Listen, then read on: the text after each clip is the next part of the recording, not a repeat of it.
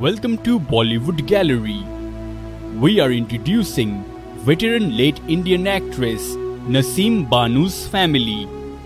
Naseem Banu was an Indian film actress. She was referred to as Naseem, known as Beauty Queen and the first female superstar of Indian cinema. She was born as Roshan Ara Begum on 4 July 1916 in Delhi, British India.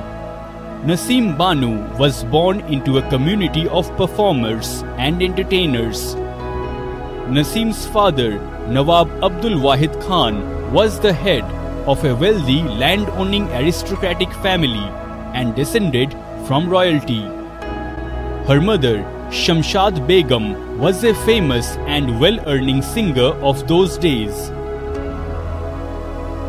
Naseem married her childhood friend and architect Mian Ehsan-ul-Haq, with whom she started the Taj Mahal Pictures banner.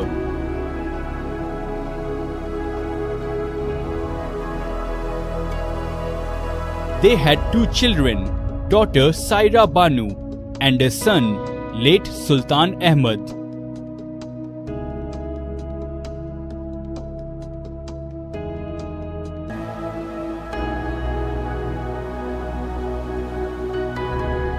She was the mother-in-law to the actor Dilip Kumar.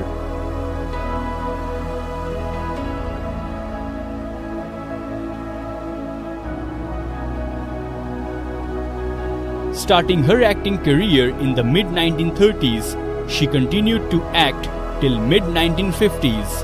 Her first film was Khoon Ka Khoon in 1935 with Sohrab Modi, under whose Minerva Movietone banner she acted for several years. Her high point came with Modi's Pukar, in which she played the role of Empress Noor Jahan. According to composer Naushad, she got the sobriquet Pari Chehra Naseem through the publicity advertisements of her films. Some of her best films are Pukar, Chal Chal Re Naujawan, Anokhi Ada, Sheesh Mahal, and Shabistan. She co-starred with most of the top actors of those days like Sohrab Modi, Chandra Mohan, Prithviraj Kapoor, Ashok Kumar, Shyam, Surendra Navin Yagnik, Prem Adib and Rahman. It was during the shooting of Shabistan in 1951 that the famous actor Shyam had a fall from the horseback and died. She was one of the costume designers for the film Purab or Paschim. Naseem died on 18 June 2002 in Mumbai at the age of 85. So friends, if you want to watch your favorite celebrities video, comment below and don't forget to subscribe Bollywood Gallery.